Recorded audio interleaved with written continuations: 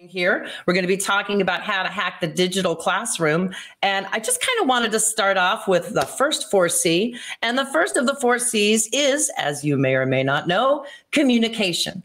So communication is vital for building those relationships. And right now, some of us are thinking about how do you go back to school and build relationships when you're not going to be in person? You know, when we did distance learning last time, we actually had 3/4 of the year in person to build those relationships. But how do you do it? So one of the things that I did, especially with families, was to use my favorite first Microsoft Love PowerPoint and create narrated PowerPoints, videos that I uploaded to YouTube and then sent out to families. So every day from the moment that we found out we were going to have digital learning, distance learning, that would have been March 13th. It was Friday the 13th when we found out.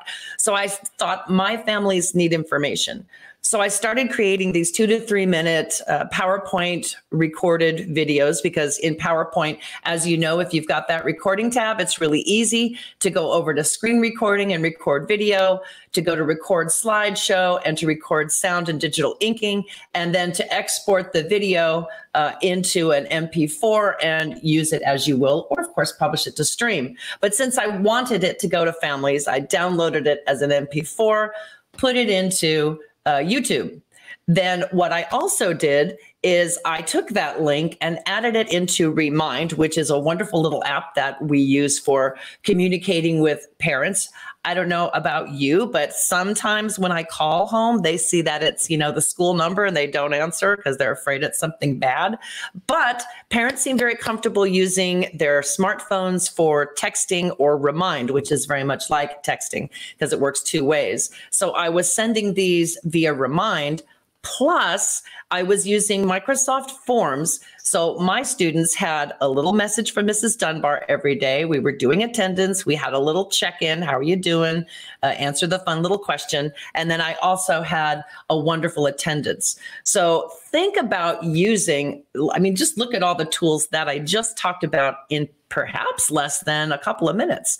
So using that PowerPoint to create a video, sharing that out, having a playlist on YouTube, sharing it with Remind, and then also sharing it with your students. Now, it wasn't just me talking. When we got to the point where we were using Teams for students to do assignments, I was actually screen recording Teams and saying, here's how you log in. Here's how you get to your assignment. Here's how you complete your assignment. And most importantly, here's how you turn in your assignment.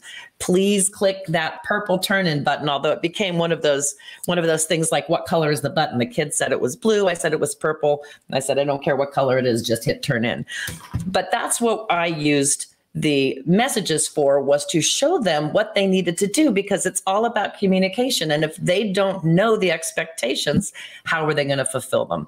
So that's communication. That's one way to hack your digital classroom, to communicate with your students and with your families. And by the way, you can also use that wonderful recording device to record your lessons as well, but we'll talk about that later. So now let's talk about the other C, the second C, which is collaboration.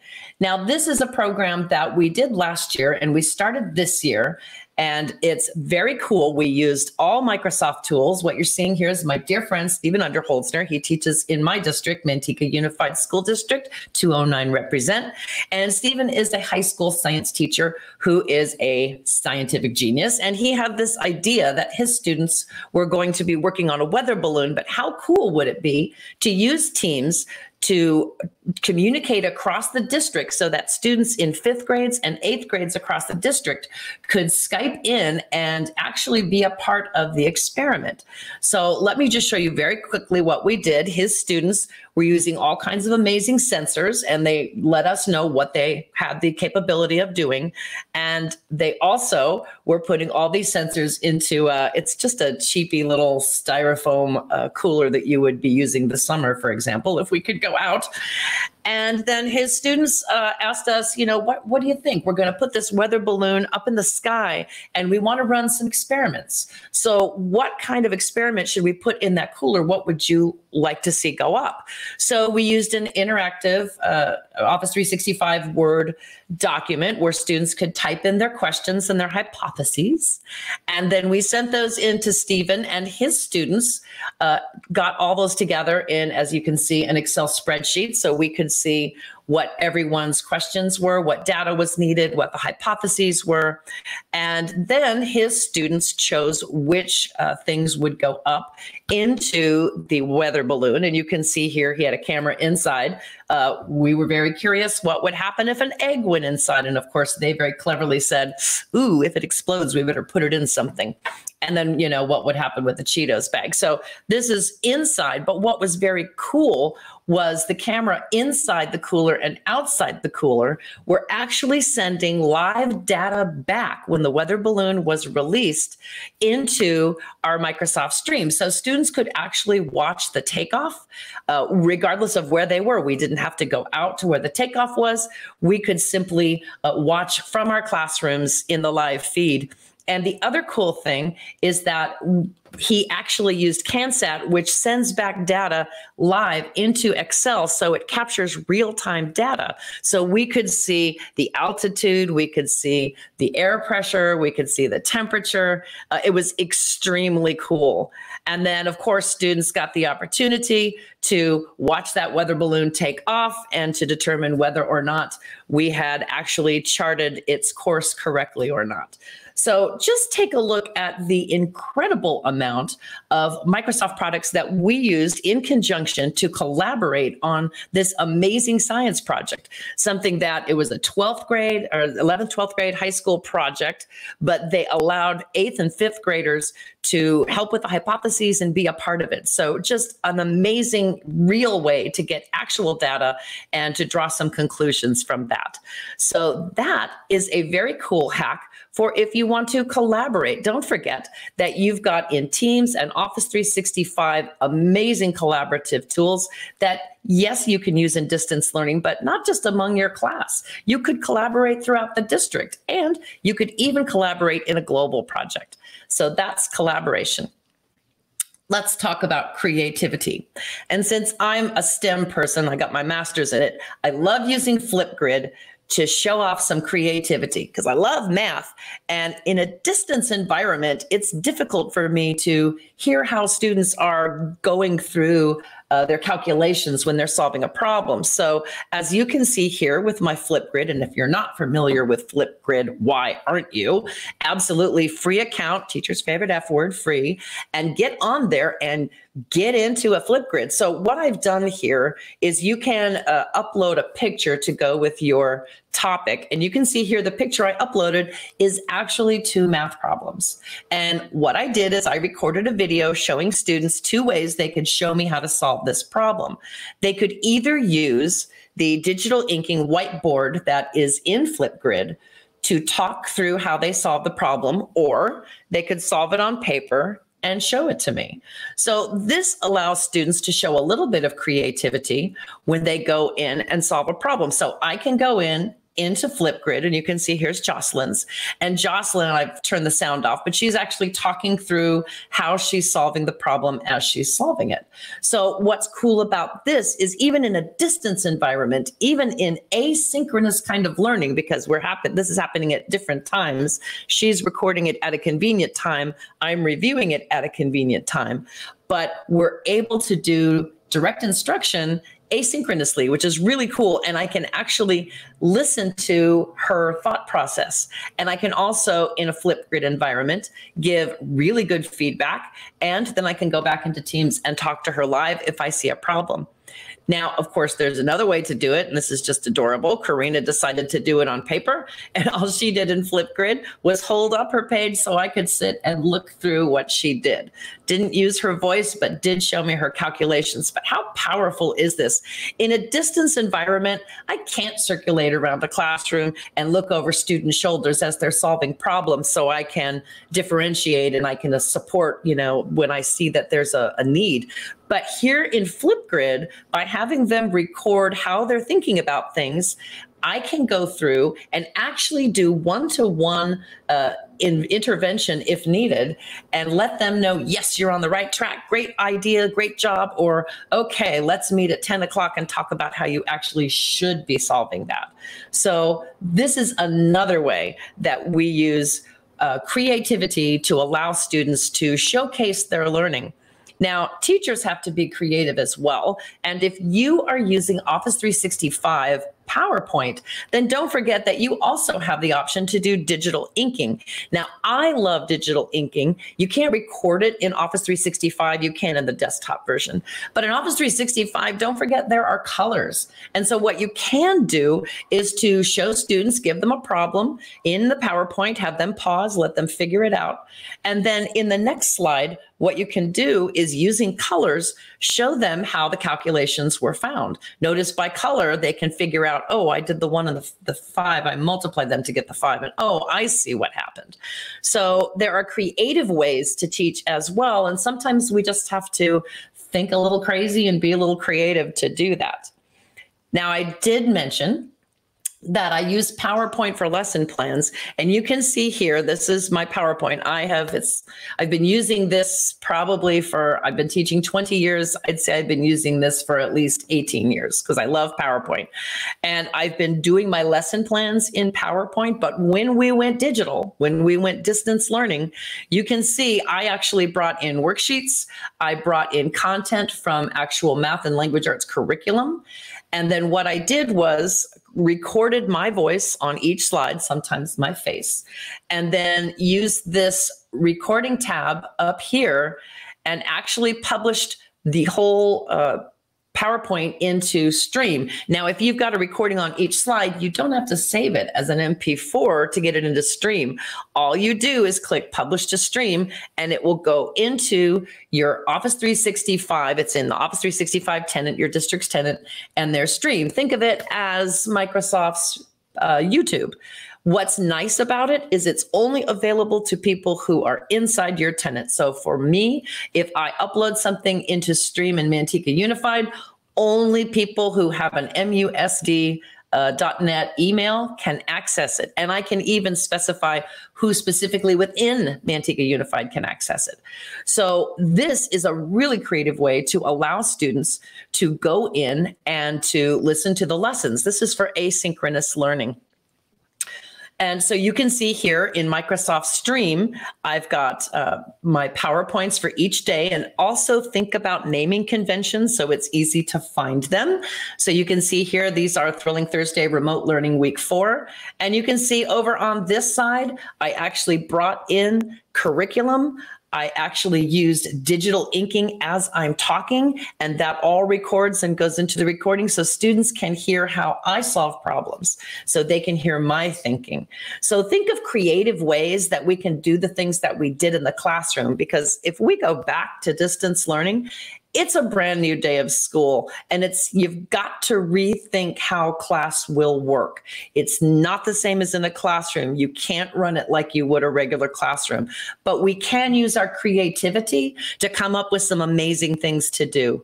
And one of the things that we did for this last distance learning, because we at Manteca did distance learning for about 2.5 months, is my students missed out. We're 5th grade. We missed out on science camp. Oh, the kids were devastated. But being a clever teacher, I had a great idea. And I said, you know what? I think what I can do is I can go ahead and allow students to, there it is. I can allow my students to have a digital science camp. So what I did is, for a week of our learning, I found a naturalist whose science camp was closed. So she became our naturalist. She recorded songs for us. I reached out to our local SJCOE outdoor school, they do a lot of songs. And so they recorded songs for us so the students could learn the songs. Found a lot of great things from our naturalist that they sent me about food chains. We had, build the birdhouse, and the kids had to post pictures about it. We had a lot of great videos. Big Red and Dead Fred are two trees that are dead, but the kids always do a hike to it. So my students got to see that.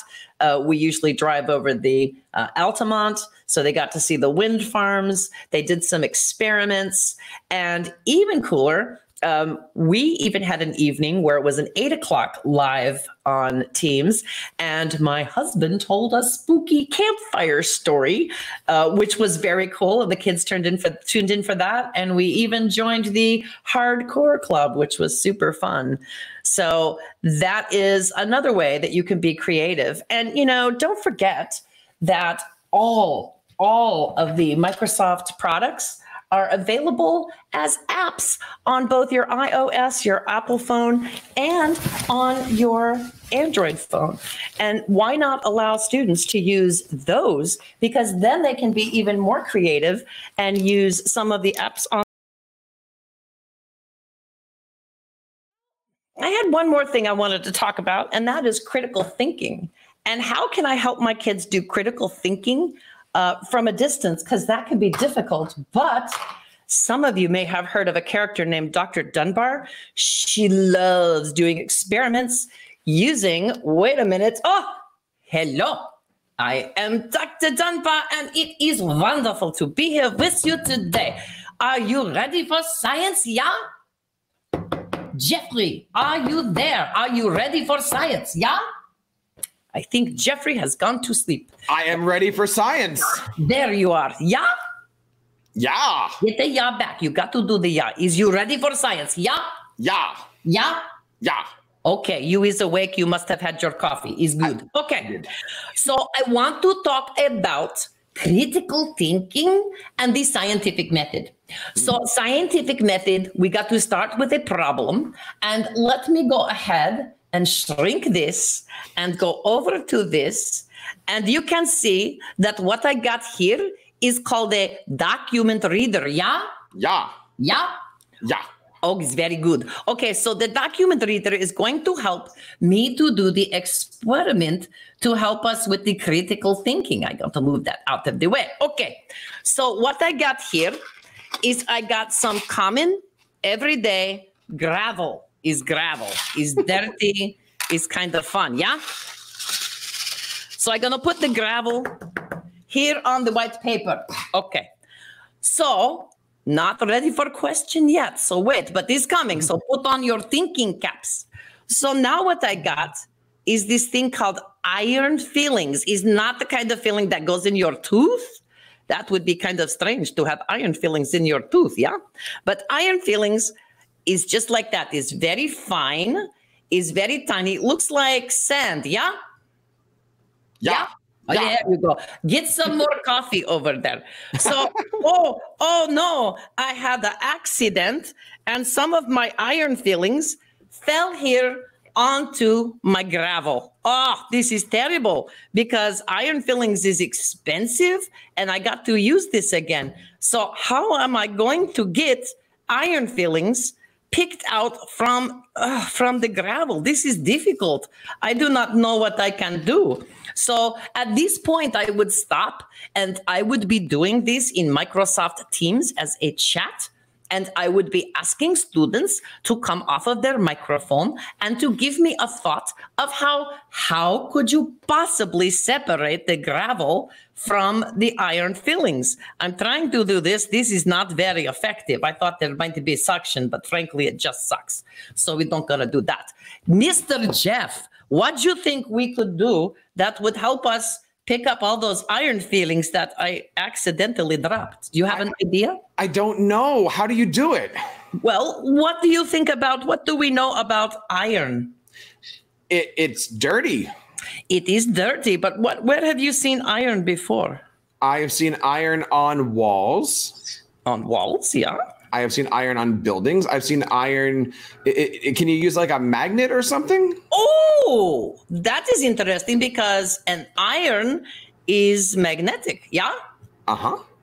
So what if I took these as magnets? We know because opposites attract. So what do you think gonna happen, Mr. Jeff, if I put the magnet down here on top of all of these? What do you think gonna happen? I think it might pick up the rocks. The rocks? You think he thinks the rocks? If you have a hypothesis, which is the second step of the scientific method, unless you're crazy like my friend Steven Underholzer and says that it is circular, although he's right, but you still have to start with the question. Anyway, let's go ahead and see what's going to happen if we take the magnets and put it down here with all of these. Whoa! Whoa! What is that? Do it again. Ooh. That's awesome. I'm going to get those too. Oh, I got those pretty good. I think that looks like some of us in quarantine because we can't get the haircut, yeah? Yes. I think that's what it looks like. So this is how we solve the problem. We use the magnets to pick up the iron fillings, and then I got the gravel separate. So this is how we show critical thinking, and we can lead students through experiments by using document reader. And by the way, I'm going to bend this a little bit. This is a hover cam, which I love, my hover cam, because also I can use this for Skyping. It has microphone. Oh, I is upside down. It's okay. I'm good upside down too. So this is what is so cool about document reader. Not only can I do this, but if you is talking about doing maybe mathematical problems, it's too messy. But just imagine I can solve problems here while talking to students as well. Yeah? There are so many great things that you have been talking about all morning here. Where can we get started to learn all these things? I'm sure you have a place for resources. A place for resources? Well, of course I do, but you've got to start off by being fearless. You cannot be afraid. You've got to try new things. That is what is so important about the MIE Expert Program. MIE Expert Program is a fantastic PLN. That is a professional learning network for you who don't know.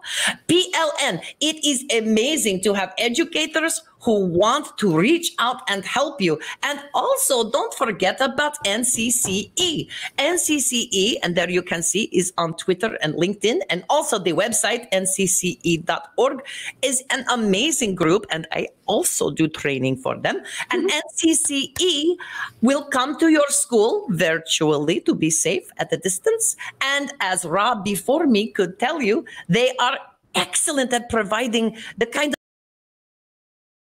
need, not just for digital and distance learning, but just to improve themselves. Because let's face it, this is all about building relationships with our students. And the more tools and training we have at our fingertips, the better we're going to be at building relationships with our students. I think I'm going to let Tammy finish out. Is that okay? Well, I was going to actually ask, when we're putting together our Microsoft Innovative Educator applications, does Dr. Dunbar have to fill out a separate application from Tammy Dunbar? No, I do not, because I am her evil clone. I have always ridden on her coattails, and I intend to do so this time as well.